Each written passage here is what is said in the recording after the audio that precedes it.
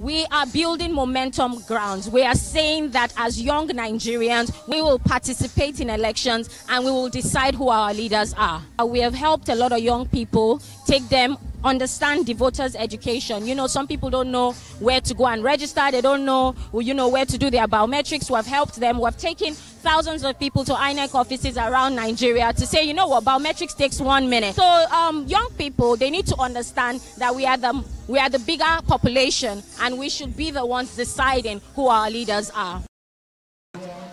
Of course, everybody would have a candidate in their mind and all of that. Without a voting card, you may not be able to do that. And there is still something in their head that whether they vote or they do not vote, their vote does not count. We need to clear that thing off our head and believe that even if it's a vote, remember that votes count, and it means that you are also part of the decision making in your country. We should all come out and get our PVC. You understand? We should come out and get our PVC and open our eyes very, very, very well. Think deep before you vote.